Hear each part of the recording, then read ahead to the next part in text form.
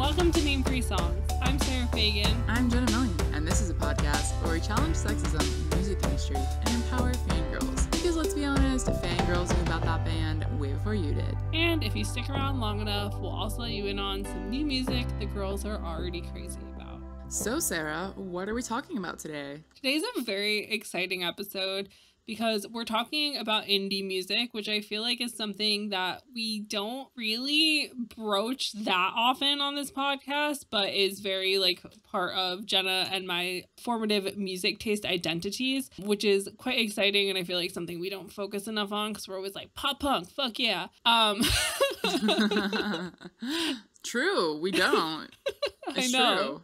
It's so sad. But I think part of the thing is, and what we're going to explain in this episode, is that indie is so expansive. Yeah. Like, Sarah and I were on entirely different parts of indie culture. And so this episode is really looking at indie culture as a whole, mostly from like the early 2000s into like the mid 2010s, and kind of like the cultural context around it, what was going on. But primarily, we're here to correct history and do a little remembering of all of the impact of the girls and the theys and the POCs who had a huge part in making indie culture what it was and maybe aren't always recognized for it. Yeah, exactly. It's such a huge part of the history. And again, this is one of those conversations that is unfortunately heavily gendered, specifically just because of like the time frame that this was going on was a lot of like those who were celebrated for winding up being tastemakers to indie music were referred to as like the girls and fans of this music. And so again, it's just kind of one of those things where it seems very black and white when it probably was a lot more gray than this conversation or the history on it was actually like acting like it was, which is always very frustrating for us. But it is a very interesting look back onto something that we genuinely lived through as fans and as budding music journalists, and just like something where we're also getting to look into like television and film, which is something that we don't usually get to discuss a lot, which is something I know that a lot of us discovered music through, which is a very big part of this conversation today of just like who was picking out this music, who was becoming a tastemaker, whether they like really realized that that's what their job was or not, from picking soundtracks to TV shows and films to going and creating a blog to write about the concerts that they were going to and really celebrating these bands that they were falling in love with as the music scene and the indie scene was growing. And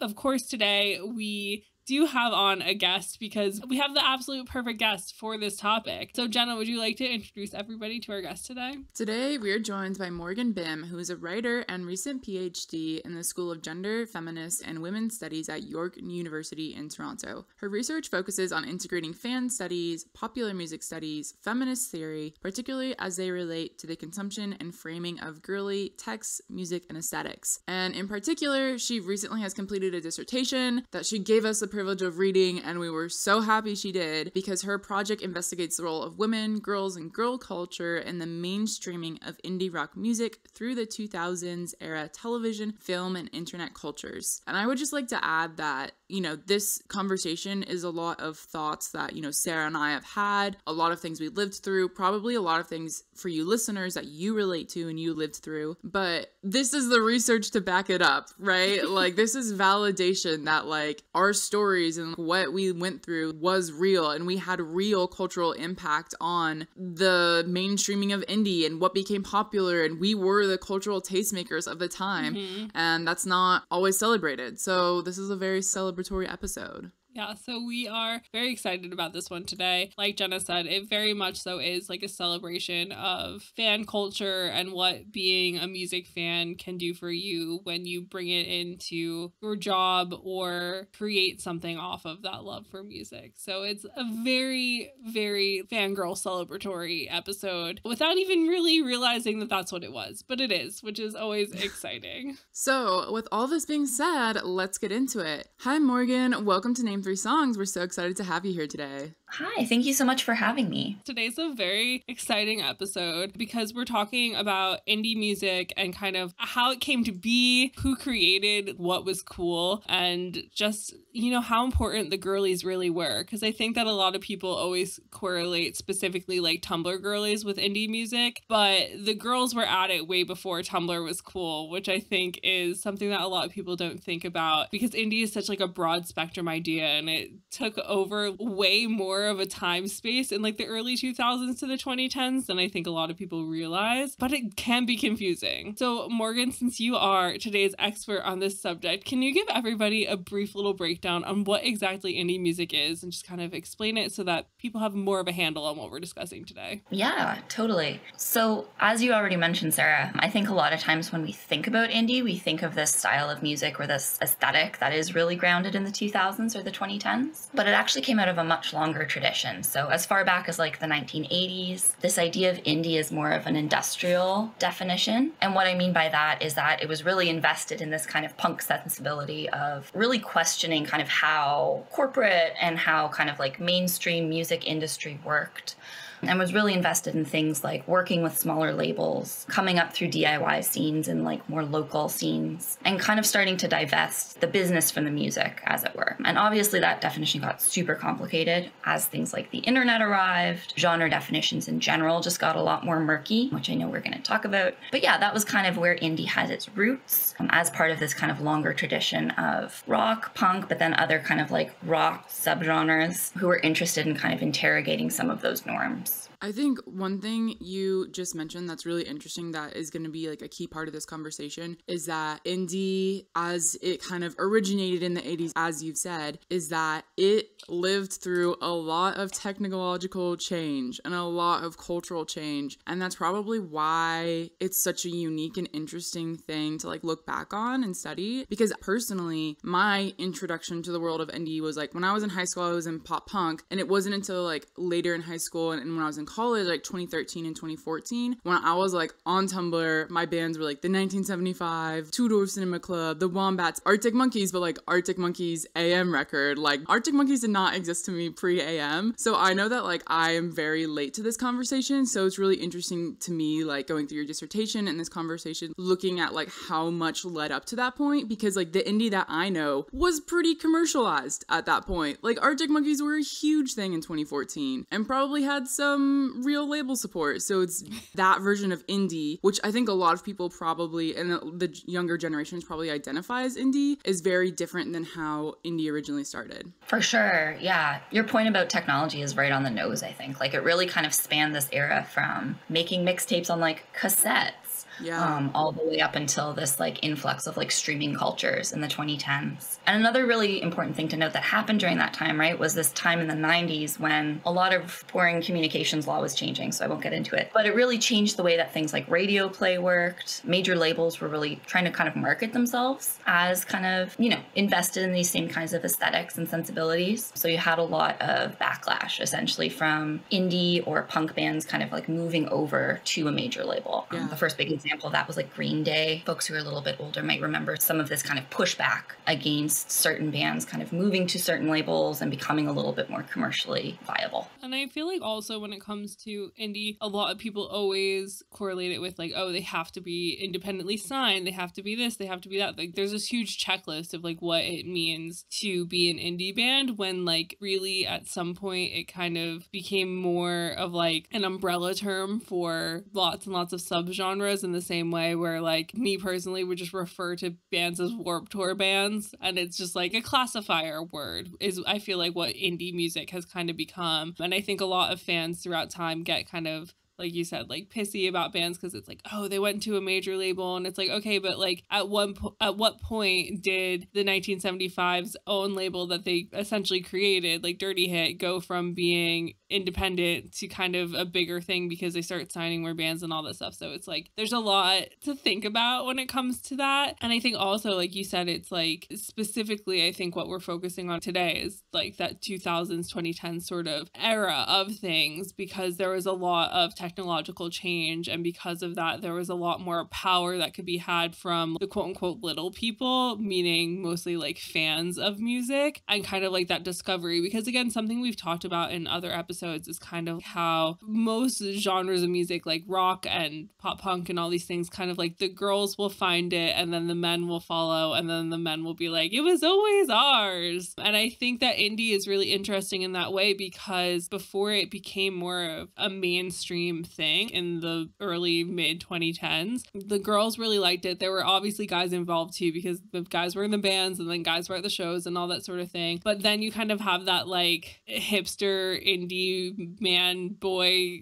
vibe thing of like industry dudes that realize like, oh, I can get in with the girls to like this thing. And just kind of like how, again, it's like this quote unquote softer idea of men that were kind of like masquerading in a way to like get in with the girls. Like, I know that I'm dumbing this down, but it's kind of similar with like pop punk, how it's like, oh, the girls feel safe with it, this is how we'll get to them. And then you have all of the fucking nonsense that goes on in pop punk music. Yeah, for sure. I think a lot of like, if we want to think about it in terms of like indie or like emo kind of like masculinities, right? And I know that's like academic speak, but if we think about kind of the ways that those masculinities are kind of invested in like distancing themselves from these like longer histories of like rock dude bro ism, until like you said, you kind of drill down and you're just like, oh, these things are still happening in these scenes. They're just like even more insidious in a way. I mean, a point that you made in your writing, and also something that Sarah and I have discussed in the past, is I thought it was really cool that you drew parallels to the pop punk / emo scene, because we've discussed at length like pop punk music and how girls loved it so much, and you didn't realize like there actually was misogyny laced in a lot of those lyrics until you like actually sat down and like looked at them. And we've talked a lot about like Fall Out Boy and Pete Wentz in particular, and like how they were playing with the idea of masculinity and gayness and queerness and presenting different ways, and how that felt like a safe space for women and for people in the LGBTQ community. And that safe feeling is very like anti-hardcore masculinity that you get with rock music, or you get with the hardcore scene, or like, you know, these other subgenres of rock. And so it feels safe, but it's like a fake safeness, because you look at it and it's like, oh, all those masculine problems, all the like toxic masculinity is still there. It's just kind of under the covers. And so I think that's why a lot of women were more drawn to this indie scene, and also to like points you've made in your dissertation about rock. Like, it felt very gatekeepy. And like, this is kind of something that we also founded our podcast on, of like the, can you even name 3 songs? Like, to this day, if you wear any rock shirt, somebody's gonna come up, like a classic rock band, they're gonna come up and be like, do you even know like 3 Led Zeppelin songs? So I think because of indie being this offshoot of rock, it felt like, oh, this is something that we can make ours. Totally. And I think something that's really important to me with this project specifically, but just in general,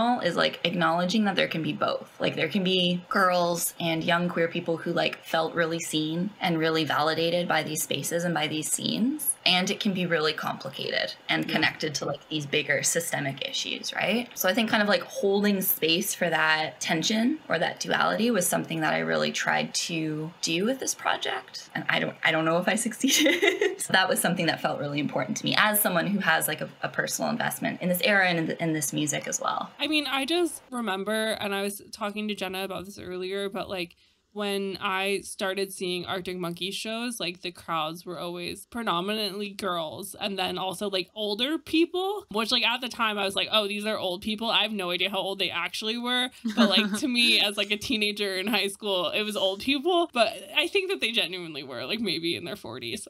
I'm like, they could have been 25 or they could have been like 50. Our age, yeah. Yeah, it was like 2007. You know how old people looked back then. I'm mentioning this because as I got older and grew with the band, and as the band kind of went from more like less of like a punky sounding sound to like the more indie rock sort of sound to more kind of just like old school rock sound, and they got more kind of mainstream appeal, the crowds really shifted and changed, and it became this really interesting thing where it went from like, oh, my fellow cool people, to like boys kind of questioning you as like a girl in the crowd, being like, what are you doing here? And I'm like, you literally are an Alex Turner cosplay. Like, why are you questioning me Like, you're the one being weird here, not me. And so I think it's just like that kind of funny journey of watching a band firsthand really go from something that felt like not so much like a little secret, but just kind of like a group conglomerate, like shared love thing, to like this thing where you don't want to gatekeep it, but you feel like you have to keep actual gatekeepers out, if that makes sense. And by the actual gatekeepers, I just mean men usually, because they'll show up someplace that's existed, like in some community or in some fandom that's existed for years, and try and put their own stamp on it and claim it as their own. And it's just this like really weird thing, because again, this is one of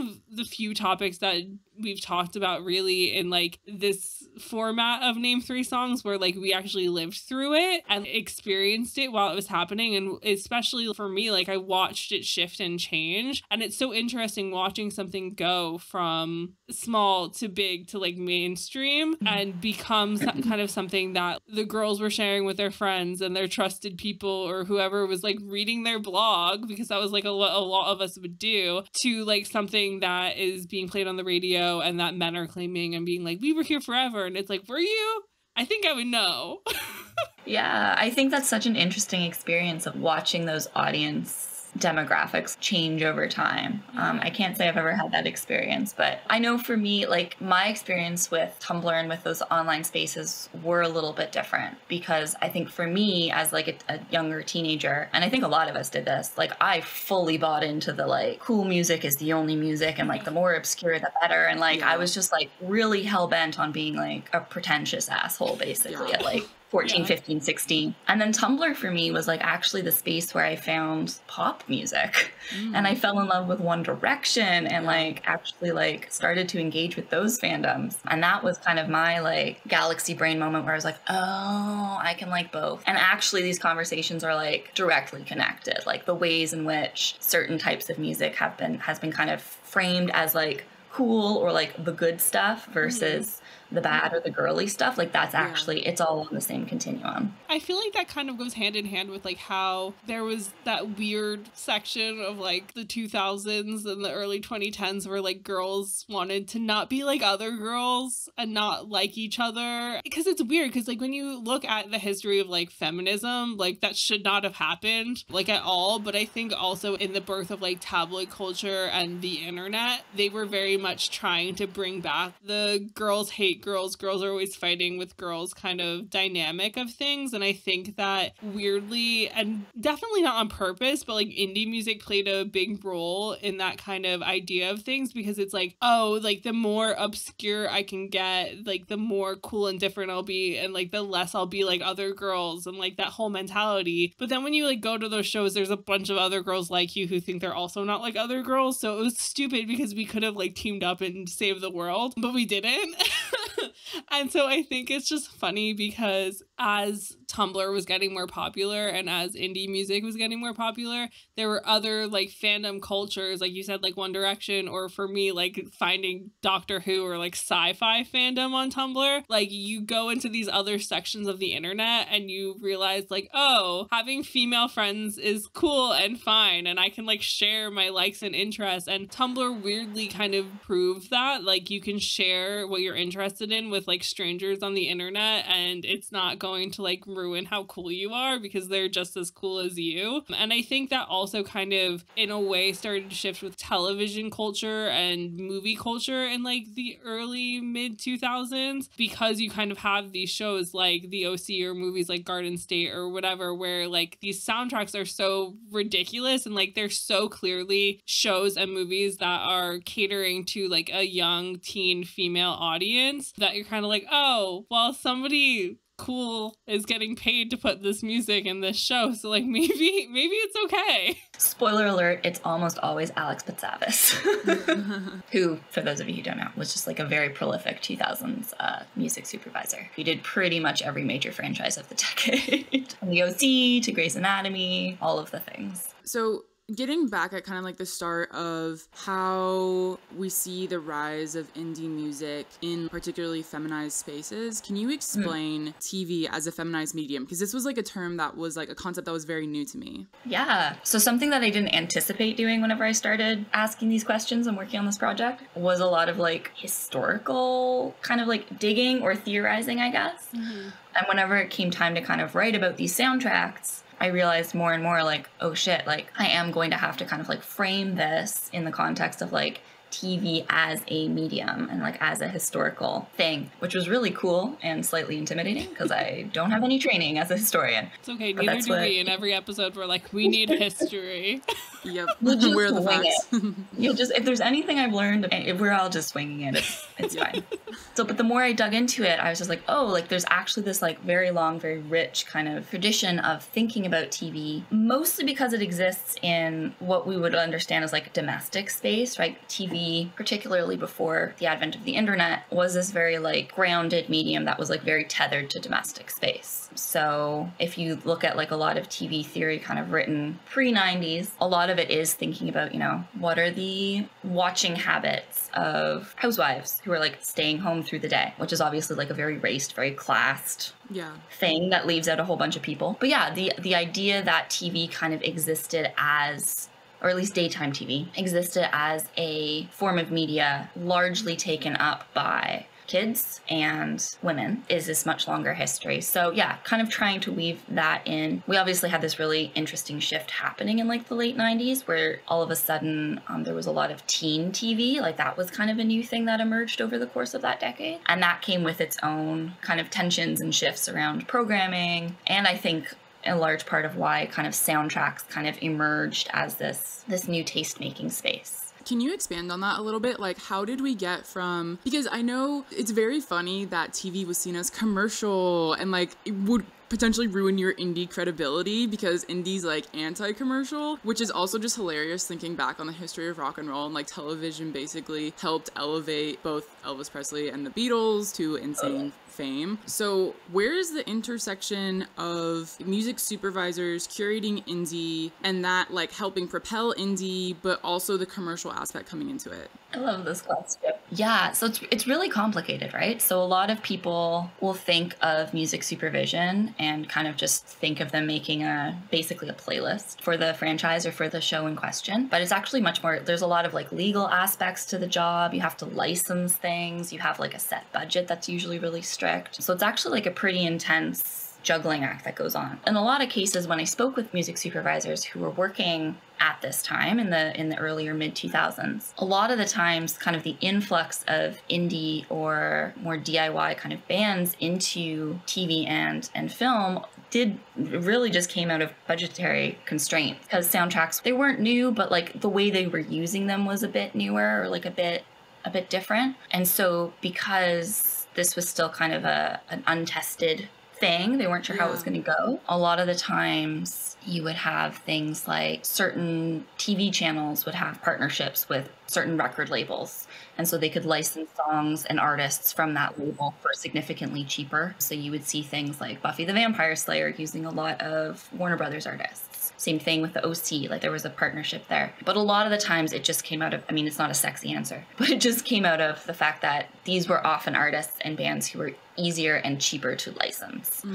given how much music they were trying to pack into like an hour-long episode. While you were talking about this, I was thinking about how you were saying like it's not just like a playlist, and like when people are writing shows or movies or stuff, like they'll have kind of like this idea of what music they want in them, but not all the time. Like sometimes there has to be like a person who is like genuinely good at this and like knowing what's going to make sense. And what was coming into my head was in the OC in the second season during the infamous shooting scene when Imogen Heap's hide and seek plays, which was, I would dare say, a cultural reset for like music and television and just like meme culture. And it's one of the because I'm sure a lot of people, if they don't know about this iconic scene in the OC, they know about the SNL sketch with Andy Samberg and whomever else was in that. And at the time when like that song was picked, like there obviously was like thought and effort put into it, and it's just funny how it kind of like steamrolled into this other thing, because also that SNL sketch didn't happen like right away. It happened like a little bit after, like once it became kind of like this moment. And so I think again it's that thing where they're kind of making fun of a teen girl medium, which was the OC. But also when you look back on the OC, you're like, oh, this was actually like pretty good television, and like really thought out characters, and like really well, really well soundtracked and all that sort of stuff. And so it's just funny of like choosing to make fun of something that they didn't 100% understand, because it's like a group of dudes, again, taking something and memifying it or whatever you want to call it, and kind of in a way, without purpose, I would think, like diminishing like the role of the person who chose that song to go into that moment, because they're kind of like, oh, this is silly because there's like this thing that can be repeating and kind of a joke. And it's like, okay, but so many songs, like even now, like you turn on a TV show and you're like, oh wow, like this song has to mean something. And if you even think about it like in context with right now, Kate Bush's Running Up the Hill is becoming really popular again because of Stranger Things. And it's like that was a very like specific choice to use that song. And like throughout time in movies and TV, like there's very specific choices as to like why songs play. And like if you think back on it or even rewatch shows, like you're like, oh yeah, like that song's like foreshadowing or whatever the case is, because these people put in a lot of work, and I feel like it kind of gets forgotten. But it's like that same thing where sometimes films or TV shows or even like Twilight, for example, people make fun of Twilight, but also that soundtrack is like iconic, even if you don't like Twilight as a film, and people will like buy it on vinyl still to this day. And it's like something that I think was repressed on vinyl recently because people were like so excited about it. And so it's just an interesting thing how like when you talked about this job, like in your dissertation of like somebody who would be a music supervisor, it was seen as like this clerical kind of just like job that you pass off to some girl in the office because men don't want to do it, because there's so much legalities involved and there's so much work involved and there's so much knowledge involved, and like you have to know all these things. And it's kind of that thing that harkens back to like being a secretary is a really hard job, or being a fact checker, like back in the day in newspapers, like if women wanted to be journalists, like they couldn't, they just had to be fact checkers, but like 90% of the time they would actually write the whole article. And it's so like a similar job here where they're like, oh, I don't want to deal with that, I'm a man, this is women's work. And yet the women are kind of trend setting by default, but like they're jobs that they probably actually wanted. There's a few things I want to pull out or like respond to. One, the first season of the OC does more than most like entire runs of shows will ever do in like their entire, like they packed more plot lines and like weird, anyways. A gift to us all. And then secondly, yeah, I think it's really interesting how, I mean, a few things are happening, right? Like I think we're living in an interesting cultural moment where like a lot of contemporary shows are kind of doing this thing where they're like calling back to previous eras of soundtracks and kind of like music moments. So you mentioned the Kate Bush Stranger Things phenomenon, which has obviously been taking the internet by storm. But even things like I'm watching the Hulu adaptation of Looking for Alaska right now, which is made by Josh Schwartz, the same dude who did the OC, and music supervision by Alex Batsavis, the same person who did the OC. And there's so many weird parallels. They're using a lot of like cover songs of the same kinds of songs because it is set in the 2000s. So like that sort of thing's really interesting. But like you were picking up on with the Twilight thing, Sarah, it's like, how are these two things kind of remembered as separate, right? Like you kind of have your franchise or your TV show or your other media property. And then you have the soundtrack, which is really cool and actually redeems how shitty and girly the show is or the movie is in Twilight's case. And obviously I'm saying that with all of the irony, all the scare quotes. But yeah, the way that these things are kind of remembered differently or like taken up differently with a little bit of space and time is really fascinating to me. And the one thing that I really wanted to stress in this writing, in this project, was like these things are actually like intrinsically connected. And you can't really have one without the other, and you can't really have either without this kind of like girl culture that was happening at the time. So you just mentioned like, sometimes when these things happen at the moment, they're not always appreciated, or it takes us time to kind of look back. And I know you wrote also extensively on Jennifer's Body being one of those things where it just either didn't hit the right demographic, and so it was kind of like a joke and just made fun of and like laughed off. But then it's like the primary demographic, which should have been young females basically, because it wasn't appropriately marketed to them, they like later rediscovered it and was like, oh, Jennifer's Body is amazing. And so I guess looking at TV and then also like in films themselves, like did you come across anything that discussed why we see this like initial reaction where it's like maybe the initial reaction was even like, hey, it's good, and then it like drops off, and then like years later we look back and we're like, oh, actually this was amazing? Yeah, I mean the Jennifer's Body case is really fascinating, and we'll probably do a whole episode on that. But I think it really does have ties to, I mean, I know you guys just did you have an episode on like this tabloid culture of the era as well. And I think it really was tied to this impulse of just like, oh, we're casting Megan Fox. It's sexy. It's got to be like a sexy male gaze-y sex comedy. Yeah. When in fact it was actually like made in the lab specifically for me, like young baby queer indie music nerd, movie nerd. Yeah, but like you said, like I think it took some time for audiences to kind of get past that initial marketing and that initial pitch, and actually realize that it was a cinematic masterpiece. But we're all there now, so that's good. And so, like, applying that kind of, like, thought to these TV shows, did you feel like at the time, like, the OC and other TV shows that had these great indie soundtracks, were they taken seriously at the time? Or is this, like, a later cultural appreciation? I think it was always kind of, like, there was always an awareness that, like, what was happening was meaningful or, like, significant. Like, there was a lot of conversation at the time, and I found this when I, like, dug through, for anyone doing any kind of history of the 2000s, like the Wayback Machine on the internet is your friend. I was like digging through all of these like articles of the time, and there was a lot of conversation around like the OC effect. Like a band would be featured on the show and then they would just see like astronomical like record sales, concert sales, etc. Yeah, and that kind of went doubly for bands who like were invited back again and again. Someone like The Killers featured a couple different times. So I think there was always an awareness that something cool was happening. But like anything else, I think it's maybe taken a bit of time and space to like realize who the key players actually were in that moment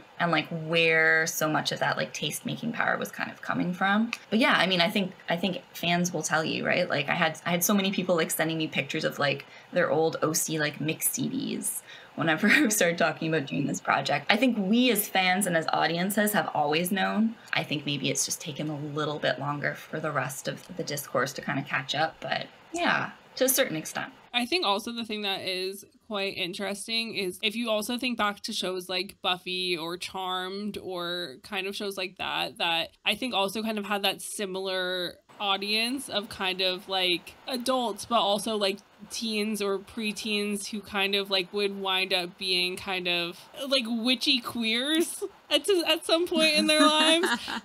Is like that's a fair descriptor. I think it's the best way to put it.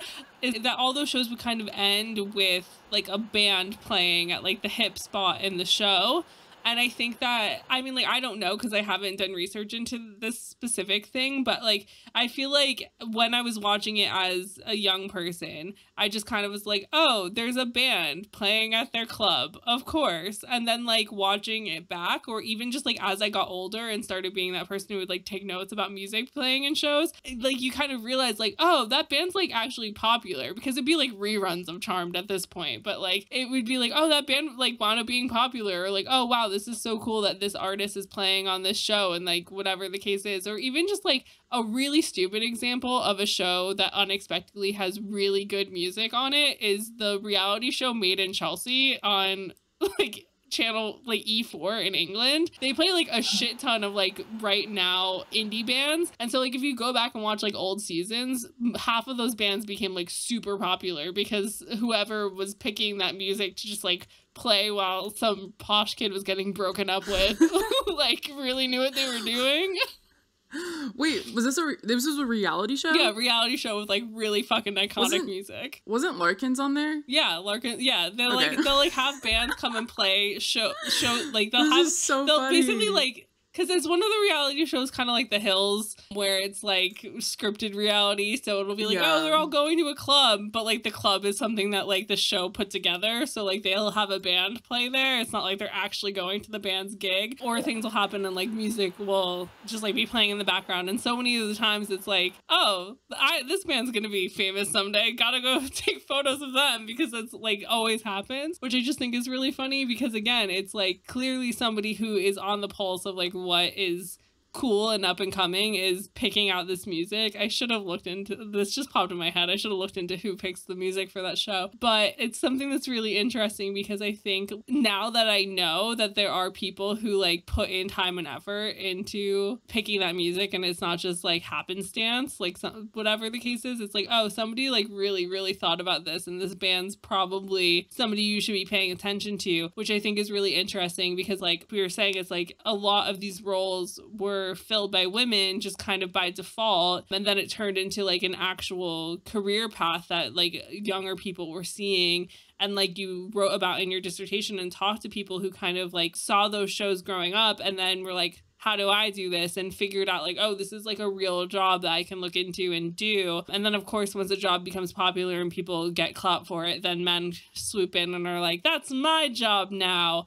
Which similarly, I think happened with kind of like that blog era that like really was coming up during that same time as like music supervisory roles in TV and film were like becoming like a cool thing to do. That like with the internet becoming more popular and people figuring out ways to like share their music or share what was going on, like you had young girls who really liked music going out and being like, oh, I can create a website with like $5 to my name and share everything that I think is cool, from like that song that featured on the OC last week to this weird concert that I went to the other day. Like at the start of it, it seemed like it wasn't they were kind of doing it for themselves and their friends. And then as it becomes like more cool to like music or be interested in this stuff, like more people are wanting to start blogs or start working in TV and like picking these songs and picking this music and picking all this stuff where people are like, oh, without you, I would never have like discovered this band. And it's like, yeah, I know, I'm so good at what I do. With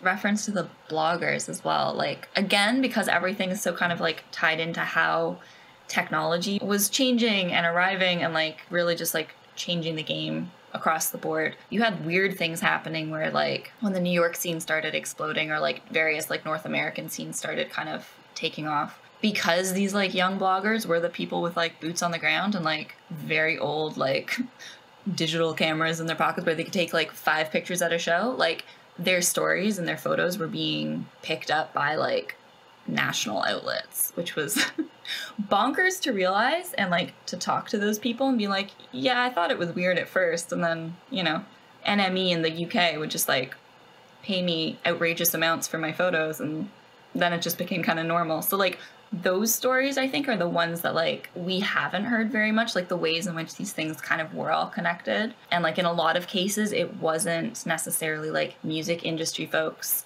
in their offices kind of like making these calls. It was actually like a lot more kind of like grassroots and bottom up, and kind of like a lot more fun in some cases too. I think a theme that kind of ties throughout all of this is the fact that like when I think about like blogging, because like even I started a blog like when I was in high school, but obviously a few years after Sarah, is like it like wanting to do that just came out of pure like appreciation for like music and like love of music, and just genuinely wanting to share that with people. And I know you also had something in your dissertation about a blogger who said that all of their friends would like, after the day after a show, they would all be like chatting them on like AOL Messenger or whatever and be like, how was the show? And they would just like copy and paste the message to all their friends. And they're like, it would just be easier if I made a blog about this. And like that's how it started. It would take time. I could just publish in one spot. Yeah, exactly. And so I just think it's really cool that, like, in a way, all of this comes back to kind of like a fandom or like fangirl type mentality of like loving something so purely that you want to share it with other people. And I think that's something that also you had noted, just going back to the music supervision thing, that men who were music supervisors got a lot of credibility for things like sci-fi movie soundtracks because they were also part of those fandoms, because they had to have that credibility of the knowledge of the fandom in order to be successful as a music supervisor. Whereas like we talk a lot about on this podcast, anytime women show their dedication to a fandom or appreciation of music on that level, on that quote unquote fangirl level, it's not seen with credibility. It's actually seen as a bad thing that makes people less likely to want to work with those women, make women not as credible, or like not as qualified for these jobs. When it's like looking at this, like how you've written it out and how blog culture started, it's like, no, that fandom, that appreciation, that love is what's behind all of this to begin with. Totally. Yeah. And like the different ways that fandom's kind of read or like taken up, I guess, like is so gendered. And like this is not news to any of us who've like existed in these spaces. But yeah, I think it continues to be so relevant and like unfortunately kind of continues to shape the way that we interact with media, even though at least on the surface things are a bit more chill now. But yeah, there's still remnants of that in our culture for sure. Kind of as a follow-up to that, something that you kind of noted at the start of your dissertation was the fact that record stores or like physical locations where you gather to see music are sometimes seen as very intimidating to women and queer people and like not inviting. And it's that gatekeeper mentality of like, they're gonna make you name 3 songs before you're allowed to buy a vinyl record, you know, stuff like that. And so it's kind of like it pushed these non-cishet men, basically, to other spaces to find this community, to find this way to express their love for music. And it makes sense why blogging happens, because it's like they weren't always allowed to 100% appreciate and like show their love of music in certain physical spaces, so they went to the internet and like found their communities online and did it there. That also just reminded me that like a lot of this started with like the fanzine culture and like the riot girl culture, and it's like they were always doing this in ways to make their own. Yeah, I think the thing that has stuck out to me like again and again and again in doing this research has just been like, no matter what, fans will frickin' find a way. Yeah. We will find a way to connect. We will find a way to talk. We will find a way to kind of like push back against some of the grosser norms of a particular scene or a particular fandom. Yeah, and so like you said, like this has long roots in like paper, like print zine culture, like way back to like the 80s again. Star Trek actually was like the first big fandom where like zines kind of became a thing. Yeah. And again, like a lot of that was headed up by women and queer folks and racialized folks who like didn't quite fit into what the franchise had like set up as like their main fan spaces. Yeah, and then obviously the advent of the internet, like you pointed out, Jenna, like just enabled so much more. I think like just conversation, I think, is the main thing. And this is why Tumblr was so impactful too, right? Like it wasn't just that we had the space, it was that like folks were actually just like talking and like asking critical questions of like the media that they consumed and loved, and you know, asking why it wasn't loving them back or like wasn't kind of like building in these spaces for certain types of folks. So yeah, it's always been a thing, and I think it probably always will be, because it's still not perfect, and we're still working to make fandom nicer for everybody. Absolutely. Yeah. And like that made me think also, because I think like back to what I love to talk about all the time is like live journal days of things, where like LiveJournal and Tumblr are very similar yet very different in that you can kind of find community very quickly by like a few key search words. But the difference between it was on LiveJournal, you had to kind of commit. You had to join communities and go and comment on posts or make a post and then comments were happening. Whereas Tumblr, you could kind of just like find things by accident because people you followed would reblog things and then all of a sudden you're going down this wormhole. Whereas like LiveJournal was very like curated, specific, you know? And I think that that's where like Tumblr was so special when it came to sharing music and all of this stuff, because obviously like these music blogs started before that. A lot of these people were kind of just straight up like HTML based website sort of situations using like very early versions of WordPress, etc. And then obviously as time goes on, the internet progresses, it led to people having like Tumblr blogs about music, etc., etc. And it wasn't always just like a blog specifically about one artist. It would be like about a certain scene or whatever the case is. And it's like, it's that thing again, like we were saying, of these girls wanted to share their nights or where they were going with their friends. And like the one thing that I thought was really interesting that was called out in your dissertation, and I can't remember if it was you or like you had quoted from somebody else, was that like these women or young girls who were making these blogs, like they never would publish things if they didn't like it. They were never going out of their way to be like, I went to this show and it was crap. Like if they didn't like it, they wouldn't mention it. And if they really liked it, they'd be like, oh my God, this band's amazing, incredible, blah, blah, blah. And so it's kind of like music journalism, and I feel like this is what I've always been passionate about music journalism. Is like, I don't want to stitch somebody up. I don't want to make somebody uncomfortable, and I want to like ask them a question and they feel like, oh my God, like they're gonna take me out of context and like say that I said this thing when I didn't say that, or whatever the case is. Where I think that there are a lot of other women in the music journalism space who kind of share that mindset, whereas like you see men throughout time kind of always trying to get that juicy quote or get something bad. Obviously women also do that. Like I'm not saying that women are perfect, but like more times like the women's mentality is like fandom first rather than like, oh, scandalous headline first, you know, because fandom can sell just as easily as a scandalous headline can, because if the artist believes that you genuinely care about them, like they'll trust you more and they'll share more, and you could get even better stuff that's not going to make them look bad, but like make people care about them more, or whatever the case is. But I just think it's really interesting, like with this blog culture, what it started at was like these women were fully just curating things off of their own likes. And because of that, and because they were mainly the ones doing it, like you were saying, like the bigger publications like Enemy or Rolling Stone or Q or whatever it was at the time, like Spin, whatever, all they had to go off of was what these girls liked and were showing up to and writing about. And therefore, like, they inadvertently were curating a whole music scene, because all that was accessible for people outside of New York City to read about were shows that the girls liked, because the girls aren't writing about shows they didn't like. Whereas like men, if they were doing the same thing, would go out of their way to kind of write about shitty stuff, you know, because they want to make other men feel bad for some reason or whatever the case is. And so I think it's just so incredible that somewhat accidentally a group of girls who didn't necessarily know each other and then kind of became the mothers of a scene in some sort of way, like went out to these gigs, wrote about them, and therefore they became like tastemakers forever. And like without that, without the access to the internet and the want to share with their friends and the want to just like share what they were doing, a whole music scene and a whole group of bands like Fame kind of rested on their shoulders without them even like knowing that they had that much power.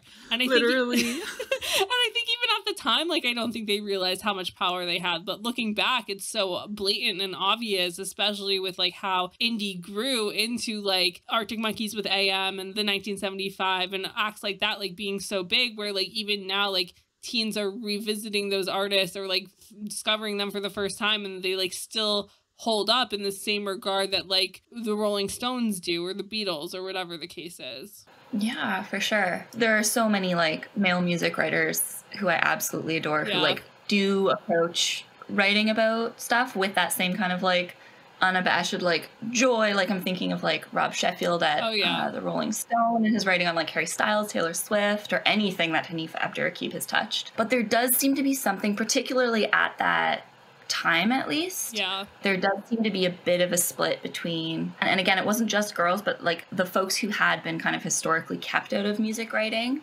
and the way that they were talking about things, and the impulse of folks like the founder of Pitchfork, who like was very invested in this kind of like categorizing and kind of mode of critique versus, like you said, kind of just this like wholehearted all in like what you loved and what you saw and what you people would enjoy. Yeah, I think that was a good point, because we do say this a lot, that like the conversations are always very accidentally gendered due to like the time and space that the events were happening in. And so I think it's important, like you said, to like clarify that, because again, it's like that thing where kind of at that time it was kind of like you were a girl or you were a guy, and those are like the two things that the world were kind of viewing things as. And like a lot of, like you said, like Rob Sheffield's definitely one of like the better male journalists in music who like actually is a music fan. But there have been, especially I think in the early 2000s, like a lot of times you would just read things and you're like, they literally just want to make somebody feel bad about themselves. And so it's like it's an interesting and like frustrating thing, because you like wind up clumping people into groups that they don't actually belong in, just to make it more concise of a story, I guess. But that was a good point, so I'm glad you brought that up. It's like a quick habit. And like I think the wild thing too is like is so much of that like structure and that like rock writing convention is like entirely self-imposed. Like nobody makes nobody makes the Rolling Stone be the Rolling Stone. It was like, again, it was kind of an attempt to like legitimize rock writing back in like the 60s and 70s at a time when this was like the weird new thing. And then it kind of like calcified into this horrible patriarchal nightmare. So hopefully we're seeing that shift a little bit. I think so anyway. I feel like what you were just saying about like rock criticism became very clinical in a way, and like clinical equaling professional. And because that was so, that was one thing, and the other thing was like the female bloggers and again, like we're saying female bloggers, but I'm like, I'm sure there were like POC and like queer people who were also part of this, but it's like, you know, one of those things where we group things together. But the people who were doing the blogging, it came from this aspect of like, there was an amateurism to it. I'm sure when they started out, but you do anything long enough, you get really good at it, number one. But number two, the point being is that it came from a place of love and appreciation for the music. And that is often equated with the fangirlness, which is not equated with the professionalism or the clinicalism of having rock criticism. And so I feel like the bloggers were really, like you said, at one point, there was a certain point in time where they were appreciated because they were the only ones doing it. But then things started to shift, and you noted that like women started to be pushed out of these positions and more men were being hired. And also just like in journalism in general, like unfair compensation and like editorial assistants being asked to do administrative work, and you're just like, I don't want to do that, like that's not what I'm here for. And so it kind of evolved into this other thing that's very, as you said, kind of like the cool detached persona of like, I'm a rock critic because, or I'm a music critic because like I'm unbiased, which like nobody is ever 100% unbiased. But I also think earlier Sarah's point about like the girlies never writing anything bad, if they didn't like it, like they just wouldn't say anything. And it reminded me of Pitchfork's 2.9 out of 10 rating of Jack Harlow's recent album, because Pitchfork is like known for like giving bad ratings in general. But it's like, even if you're writing like a takedown piece, any press is good press. Like it made everyone talk about Jack Harlow. We literally spent an entire bonus episode on our Patreon talking about this conundrum with Jack Harlow, whereas like the girlies were like, I'm not even going to give it the time of day because it's literally not worth my time. And I just think it's really interesting that it's like, that was the original influencer culture. Either like the girlies loved it and it was the thing, or it was never spoken of. Yeah, one of my favorite quotes from one of my interviews, I can't remember which blogger it was. It might have been Sarah Lewitton, who's like just like an absolutely prolific, like if you Google her, she was like the heart of the New York music scene for like a hot second there. But she was like, yeah, she's like, I was coming home at 3 a.m. from these shows. Like, I'm not going to waste time writing about something that I didn't love. Like, I was sleepy. Like, I had stuff to do. If I was like taking the time to like reflect and like write something or talk about something or review something, like it was going to be worth my time. I thought that was really cute. Yeah. I feel like there was also, I mean, Sarah, I think you'll have like a good impression of this also, but like, I feel like also back then it could have been, and I don't know, but I'm just thinking like, because it was on such a small scale to begin with, like the New York like blogging scene and indie scene, I'm sure it was, you know, you could always just like go to your show because your friends are playing or whatever. But I feel like now, because like music journalism is more established, it's like, oh well, we're giving you free tickets, so it's like there's like this implication that you have to write something if you're like signing up as press to go, even if you don't like it now. Yeah, I mean, definitely I'm based in Toronto, Canada. And basically, I know from here too, like everything has shifted so much. Like so many small venues have closed, especially the last few years. And so like the whole nature of kind of like the live show and like live show coverage, I feel like is like in a completely different space now than it was 20 years ago. I remember as a teen, when I would go to shows and stuff, like most of the time I would just go because they'd be like $5-10 and whatever the case is, and I would take pictures and write about them because like I could, because there wasn't any rules, because they were small venues or whatever the case is. And I just remember like as the bands that I liked were getting bigger, and I would have to, like, if I wasn't friends with them, if I had to reach out to somebody and get press, like Jenna said, it was hard sometimes because sometimes a band you really like plays a really shitty show, and you're like, what the fuck am I supposed to do now? Because everything I've ever written about them has been like, wow, they're incredible, and this was really bad. And it can be hard and like frustrating, I think, because you can go from very much like a passion thing to this thing where somebody's like, what do you mean you don't want to write about the set? And I'm like, well, the singer was singing to the drummer the whole night, and I don't necessarily know if I want, like, if you even would want me to write that. Because like, especially if like a publicist is used to giving you free tickets because you write nice things and take nice pictures of a band, and then all of a sudden like you can't write nice things or even take nice pictures because the singer's singing to the drummer the whole show, like, it's a weird situation to be in. And I think also it's that thing where that shift as a music fan into like a music journalist is also very weird, because like you can be both at the same time, but I think also there is that expectation once you get to like a certain level of esteem, I think is the closest word to what I'm thinking of, but just of like of that recognition from the people who work with these artists, of like the labels, the publicists, management, etc. Like you reach that point where they kind of like expect a certain caliber of writing or photos or whatever from you, and that, oh, I can send people here to get them to buy more tickets to this show because I know that they're going to write a glowing review because they love this band, because that's like the whole point of their blog, is just to share things that they love. And it can get a bit murky sometimes if bands kind of fall off for a little bit, which can happen because, you know, humans are human, whatever the case is. And so I think it's just interesting, like, looking back to like the people who came before, because like obviously when I was doing this stuff, it was like, I think I started in like 2008, and so people were doing this like earlier than I was, and like the scene was a lot different, things were a lot cheaper, things were a lot different. So I think that they didn't necessarily like have to sell their soul to a publicist as early as I might have in my fandom journalism career. But yeah, so I just think it's interesting, but also like from my perspective of somebody who went to an Arctic Monkeys show when I was in like 9th grade and saw like a woman photographing it and being like, how do you do that? And her being like, oh, I just really like music, and then I made some friends, and like, you could do this too, and like told me how to do it. I think it's just like really incredible that like probably somebody who like was prolific and getting Arctic Monkeys even on that stage was like, yeah, just go to shows. Take pictures, you can do it, I believe in you, is kind of like awesome, like looking back on it. And I just remember like when I read Meet Me in the Bathroom, like that it was just that thing where I was like, wow, if I had been like 5 years older, I would have been so fucking cool. Oh, for real. I think you're still pretty cool. Thank you. Also, what a beautiful origin story.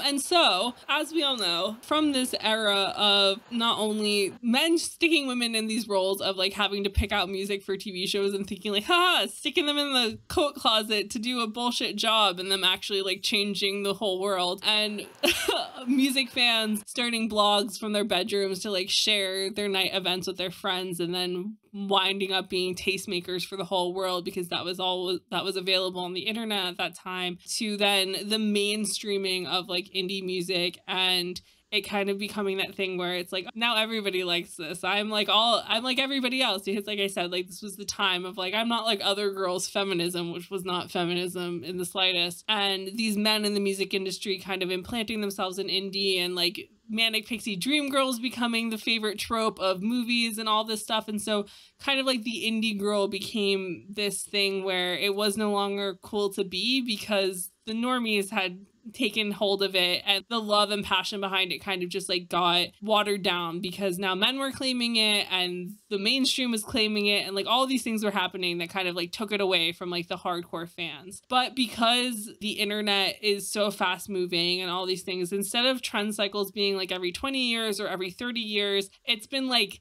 10 years, not even, since the quote unquote end of this like indie era being like cool for the teens and even people who lived through that era, kind of reigniting their love for that music and this fashion and all of this stuff because the teens are into like Y2K fashion and posting on TikTok being like, wow, I wish that I was cool during like the height of Tumblr culture. Like, how fun would that have been if I was that age then? I'm like, in that age 6 years ago? Like, what are you talking about?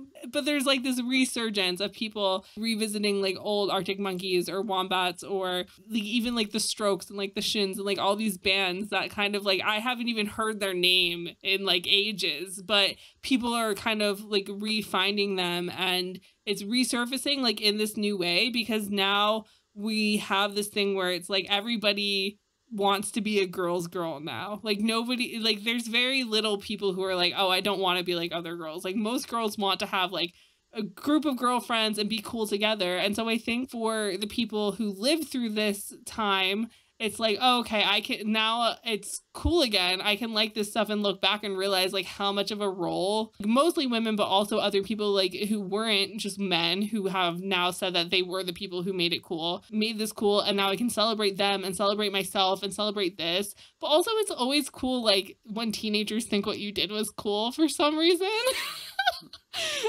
Like wanting to like dress like you or your friends or whatever the case is, because like I'm sure some of these people are seeing like not just like Alexa Chung popping up on like the Pinterest boards of these girls, like somebody you knew is probably on someone's like Pinterest board of how to be a 2014 Tumblr girl or whatever the case is. And so it's making a comeback, and I think it initially started as the fashion was making a comeback, but then the music kind of followed.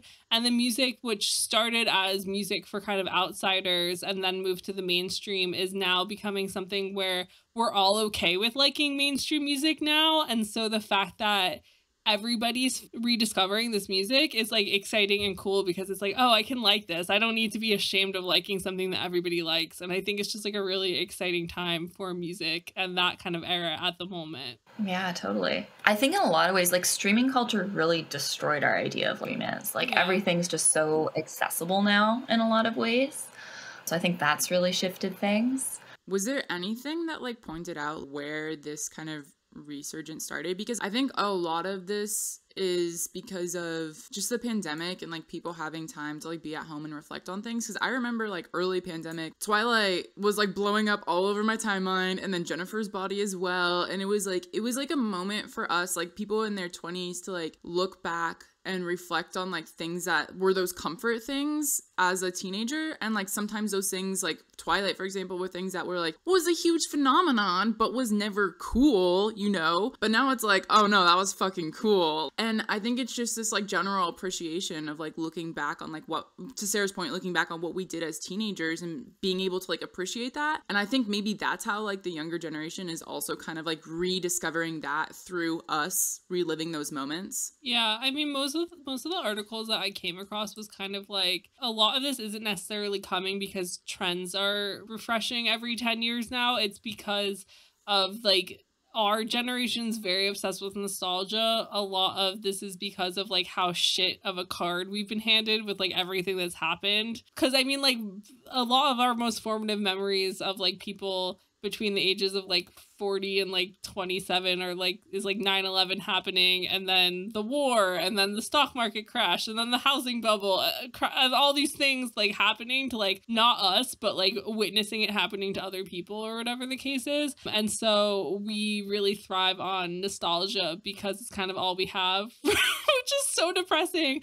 But it's like with the pandemic and with a lot of people going back to their comforts, a lot more people were kind of tweeting about like, oh, remember the good old days, or like making TikToks about that music or whatever the case is. And then the teens kind of caught on, and then kind of mainstream culture caught on from there.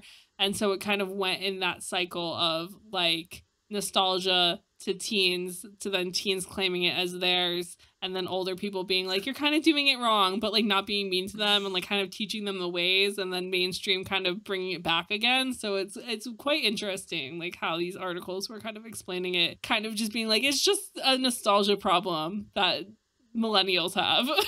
That's definitely a huge part of it. And I think another aspect of it that I'd love to like bring up here is like the shape of it. Like I said, like streaming's kind of destroyed the idea of a mainstream or the idea of genre a little bit, but like the shape or kind of the vibe of like indie rock these days is so different from like mid 2000s, 2010s, early 2010s. But at the same time, like, once I kind of like dug into this like all of the bands I love now, like there are so many connections between this era of musicians and artists and like the early 2000s, like, because that was the, like we've been talking about with music supervision and everything in this conversation, like that was kind of the art and the media that they grew up consuming. So of course there's going to be like kind of a direct link between those things. And so I think I see a lot of the 2000s reflected in like today's like sad girl indie scene. If you think about like your Phoebe Bridgers and your Lucy Dacus's, right? Or even things like, I know Karen O of the Yeah Yeah Yeahs interviewed Michelle Zauner.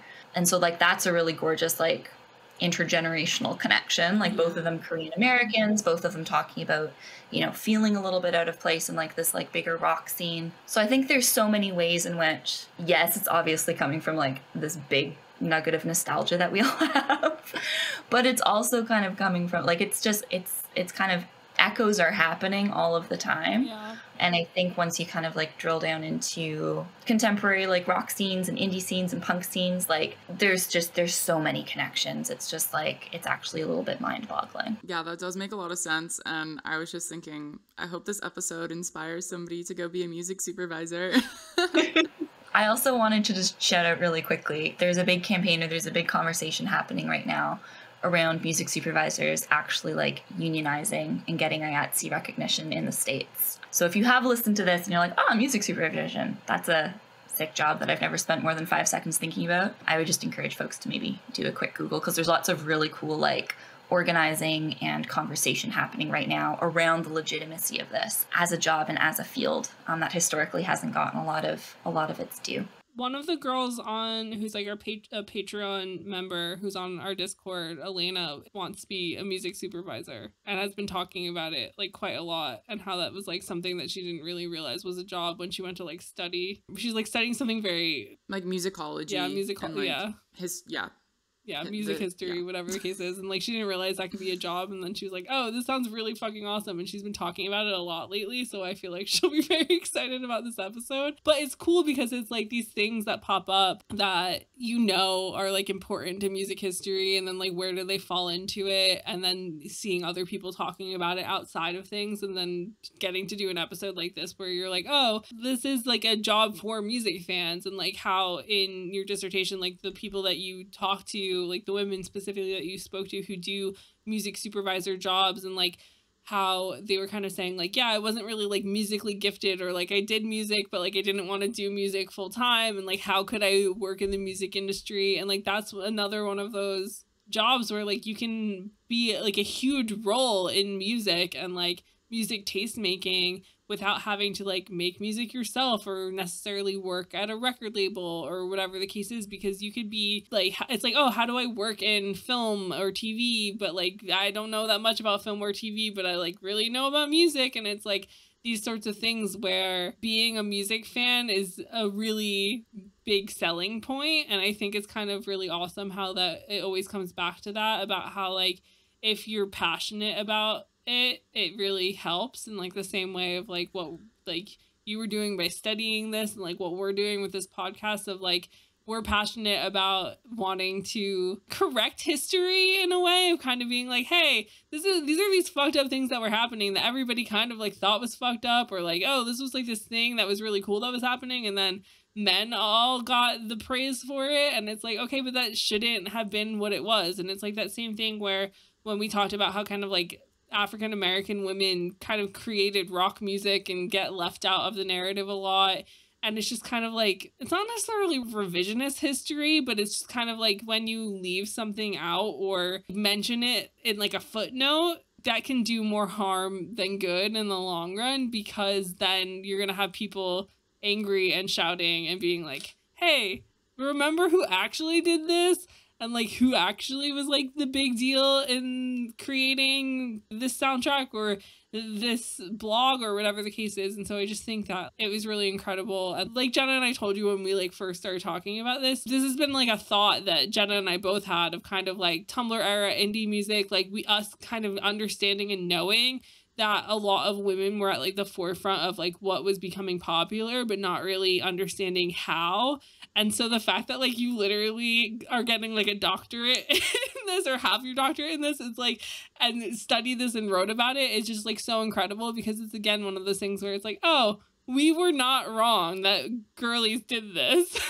It's always nice to like be reassured of the fact that like, oh yeah, like we were at the forefront, like, and genuinely like we like and it's like so crazy to think about. Yeah, and like you said, like just the recognition or just like legitimizing like those other stories that were happening, like not that, you know, the mainstream stories that we all know or about music history didn't happen. Yeah, I'm sure most of them did, but like there was kind of all of this other stuff happening alongside and like parallel to, right? Yeah. And so I think that the main thing for me and the reason why I chose to kind of structure the project as I did, like not necessarily thinking about the music itself or like the bands themselves or like fans point blank, right? Because I think there has been a lot of work on even like fans in the last couple of years. Like Hannah Ewens has a really great book called Fangirls. There's been Maria Sherman, like there's like all of these really dope writers kind of doing some of that reclamation work, I think. Yeah. But for me, the area that like I got really stoked about and like that I really wanted to kind of explore and like ask some hard questions of was like we were saying, like those kind of cultural spaces like around the music itself and like the intermediaries who kind of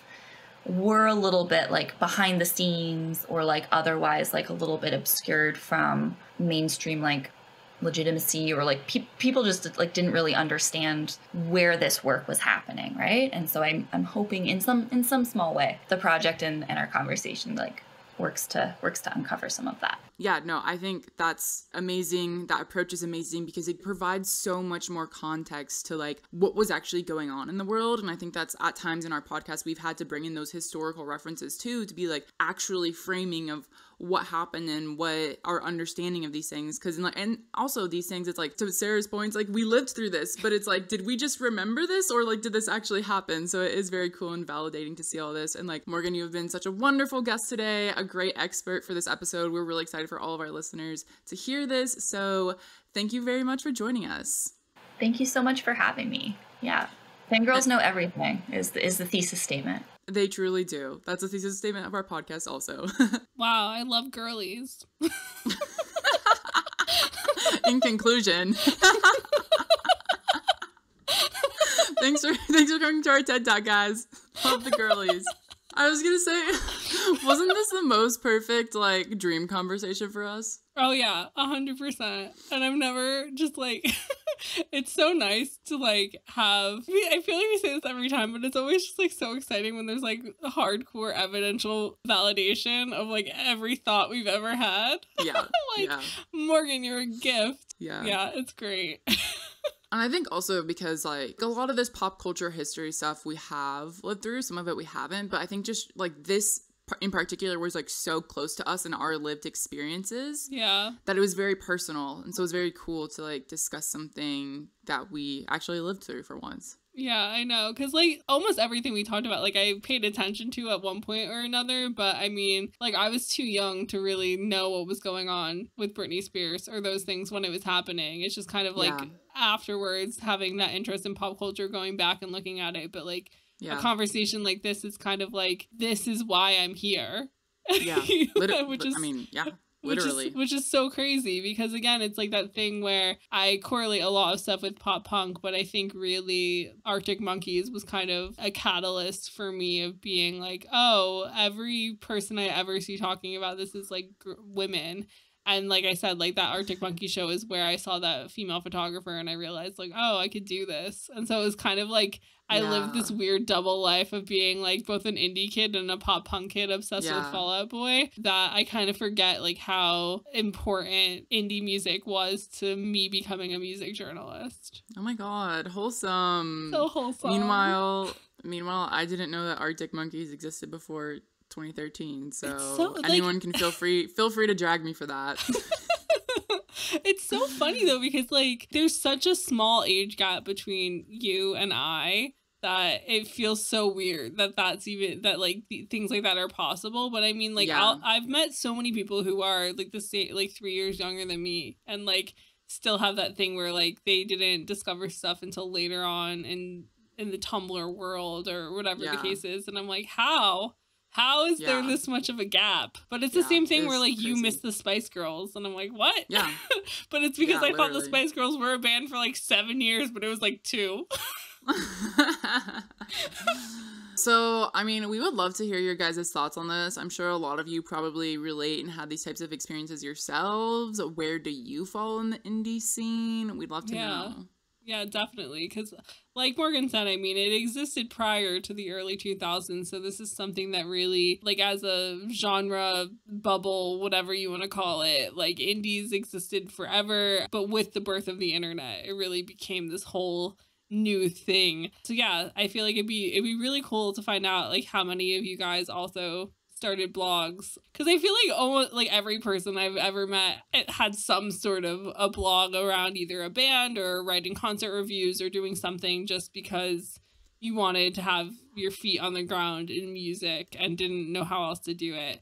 So if you have any thoughts or feelings about that, you can come chat with us on social media. We are at Name3Songs on Instagram, Twitter, and everywhere else on social media that you can find us. We're there. Or if you have any personal beef with anything we said in this episode or really loved anything we said, you can come take that up with us personally. I'm at Sarah_Fagan and Jenna is at Jenna_Million.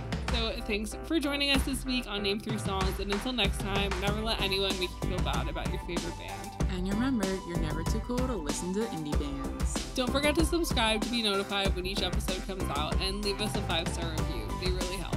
If you want to find out more about Morgan's dissertation or any of her work, you can find more information at name3songs.com.